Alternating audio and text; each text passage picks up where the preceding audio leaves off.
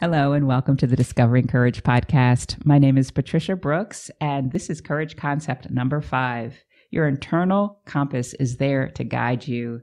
Get quiet so you can hear and listen to it.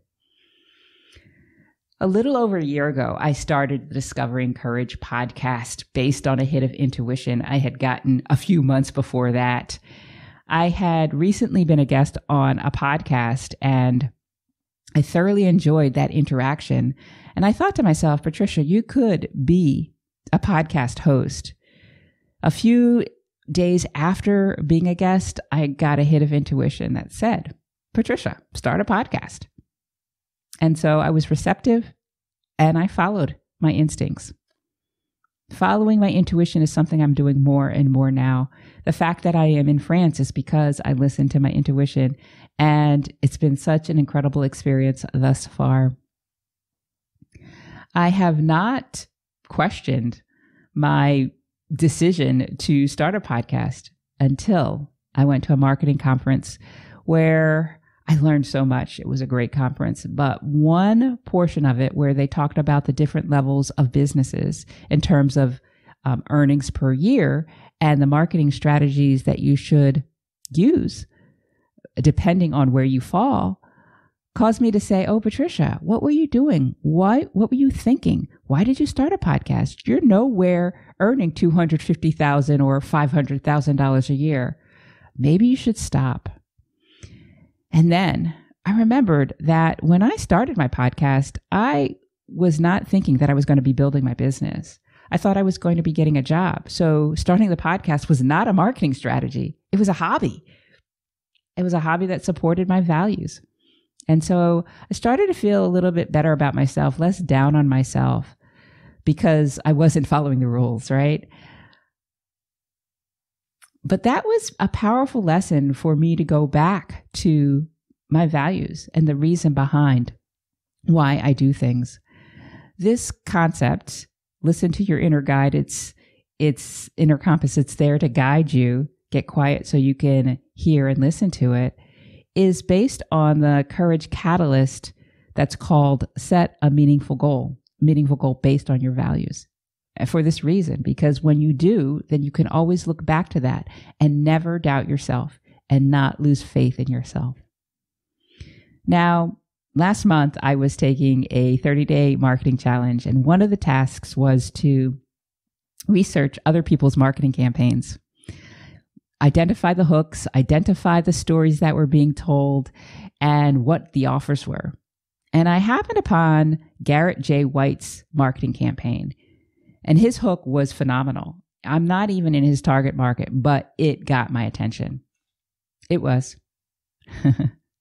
Get paid more, get laid more. So I had to go to his website to find out what he was doing. And I found out that he has this daily podcast and free membership site with resources that support that podcast. And they're all based on a book that he wrote. The concepts that he speaks about, the questions that he asks, the videos that are on that free membership site. And I got an idea. I realized that I had written 2 books on confidence and courage, and that could be the basis of a new podcast series. And I had access to software where I could create a membership site. And, oh, by the way, because I listened to my intuition, I had a podcast. And so I thought, okay, I'm going to do that. And in 3 weeks' time, I launched this Courage Concepts podcast series. Now, I share this to say that when I listen to my intuition, it always guides me down the right direction. I might not know where it's headed, but when something feels right and I follow it, I'm led to better and better circumstances. I'm set up to take advantage of opportunities that I otherwise would not be able to take advantage of. So your internal compass is there to guide you. Get quiet so that you can hear it and listen to it. Now, intuition, internal compass, internal guide, whatever you want to call it, gut instinct, everybody has it. But oftentimes we rely more on our logical mind than on this sense that we have.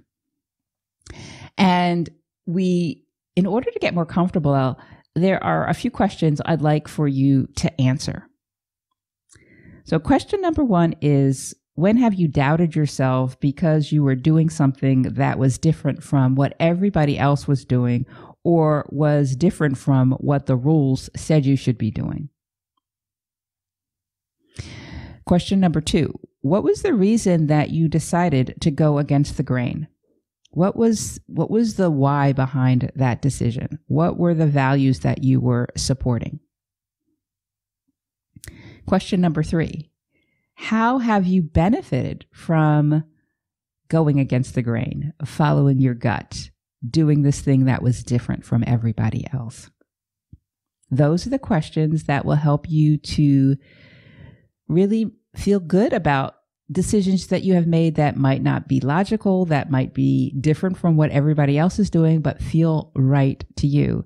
Because when you can get comfortable following your intuition, then life flows.